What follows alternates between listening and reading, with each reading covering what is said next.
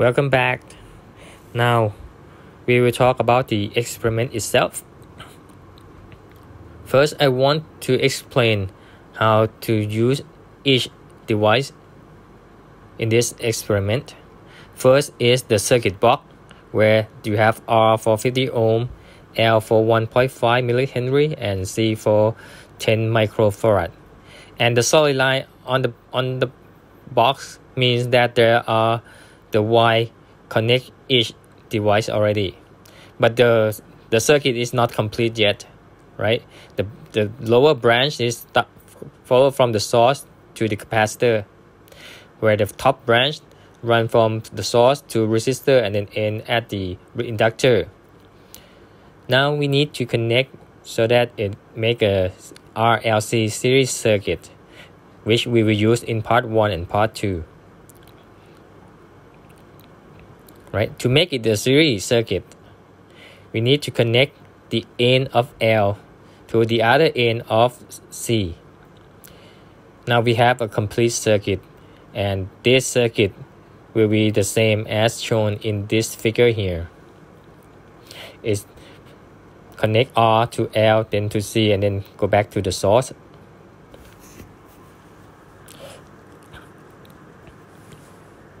Next, we talk about digital multimeter here. We need to set it as the voltmeter measured in AC circuit. So first we need to connect the cable to the port that say COM, which stands for common. You always plug this port, whatever types of meter you're gonna use. Next, you're gonna connect the wire to the other port that say V, that's the symbol for voltage. Now we're almost done here. We need to turn the dial to the letter V that has a wavy line on the top. That's for voltmeter for AC circuit, where we with the straight line on top, that is the voltage for DC circuit. Alright, now we have the voltmeter to measure in AC circuit. The last equipment is called the function generator. This device provides the voltage that can vary the frequency of the voltage itself. So you connect the BNC cable to the connector from the function generator, and then connect it to the box that has the symbol, the circle with the wavy line. Alright. Now you power up the function generator. You're gonna see the display show that right now the frequency is 1.000 kilohertz. That means right now the frequency of the voltage is fluctuate at 1000 hertz. The light on the top left is that the signal that come out is a sine wave. You can select between a sine wave, a square wave, or sawtooth. But here we're gonna use the sine wave. Now you need to push the bottom that say output on. You're gonna see the green light turns on, and then set the amplitude to the middle. For the first part, we will set the frequency to 100 Hertz. You may notice that right now the light for the key is turned off, so that means the unit is Hertz. We set it to the 100 Hertz.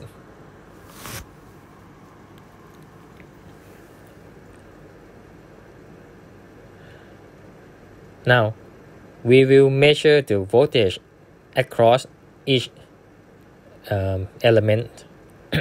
So, you plug the cable from the voltmeters to both ends of R for VR, and the value is 0.553 volt.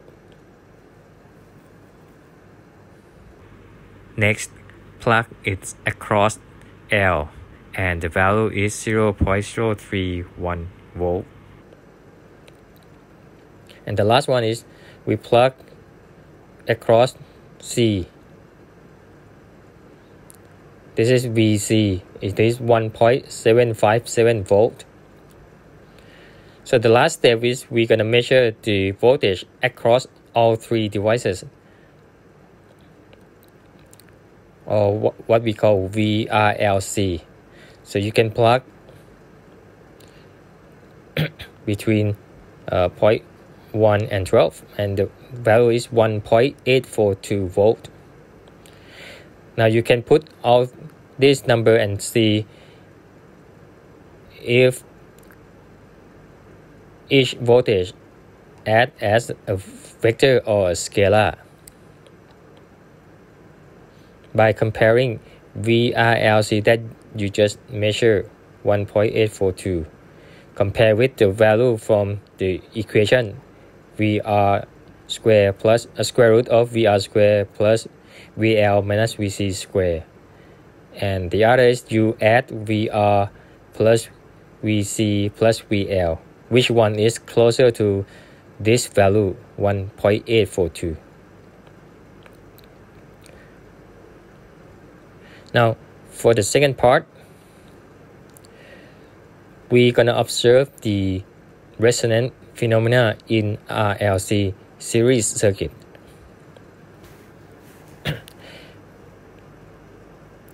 But here we're not gonna measure Z or current I, but we're gonna measure V across L and C. So we call it VLC, right? And you plug 10, 11 or 12 for the end for the C, and the other end is 3, 4 or 5, which is considered the same point because the voltage is the same.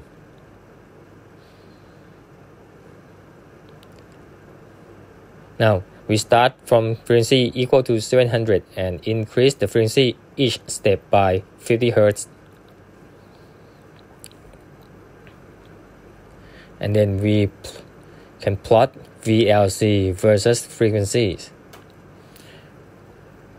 Alright, so now for 700 Hertz, the VLC equal 0.254.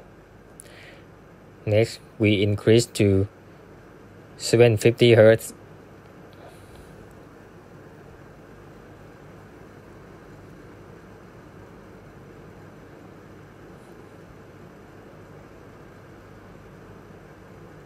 And the value for 750 Hertz is 0.223. And next, 800. And the value is 0.196. Next is 850. And the value is 0.170.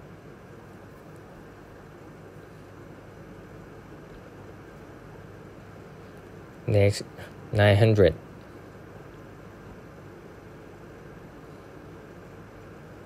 And VLC is 0.147.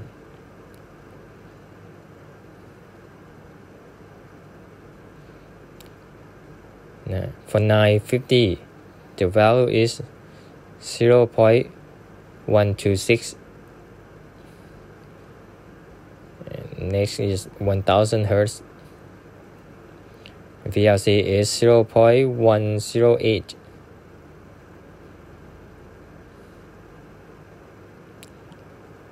Next is 1050. And the value is 0.090. Now 1100.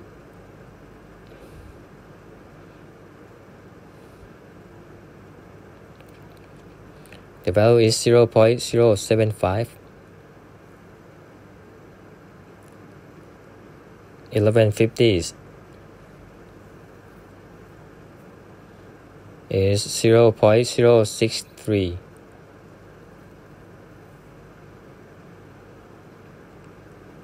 $1200.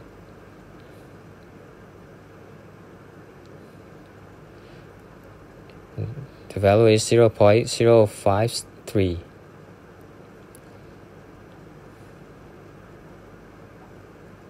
$12.50 is 0.046.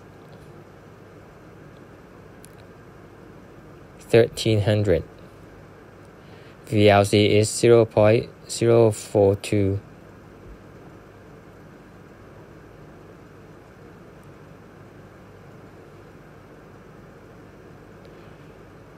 $13.50, 0.045.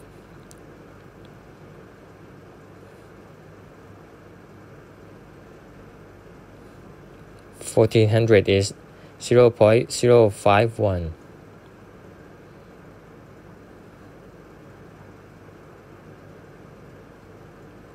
$14.50. The value is 0.061.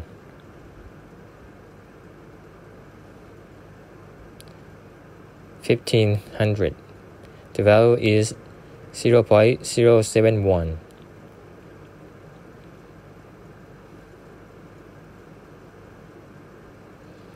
$1600. 0.093.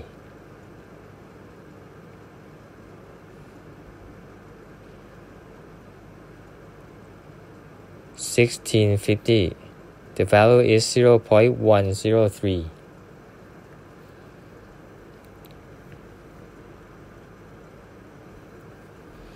$1700.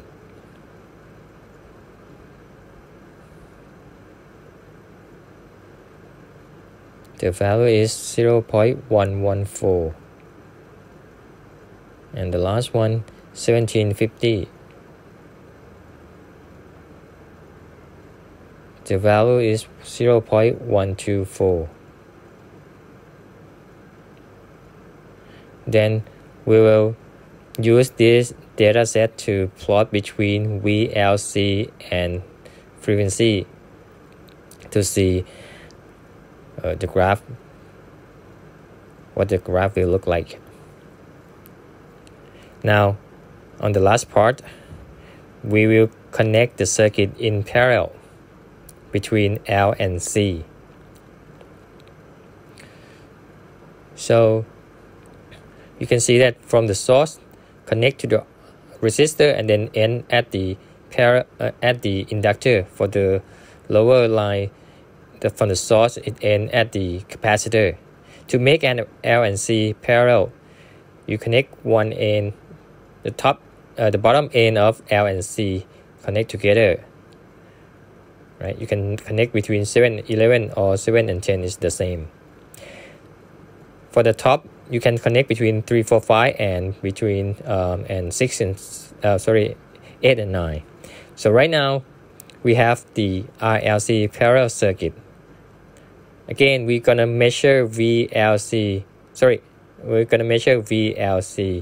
as a function of frequency, and we can plug across C or across L because they are parallel. Now again, we do the same procedure as in part 2. You start from frequency 700 Hz and then increase each step by 50 Hz until the value is 1750 Hz, and plot the graph between VLC and versus frequency.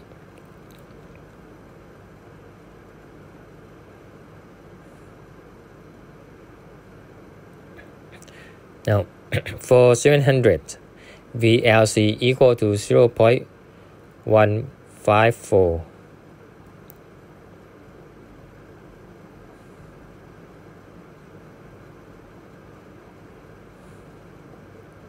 And repeat the process similar to part 2.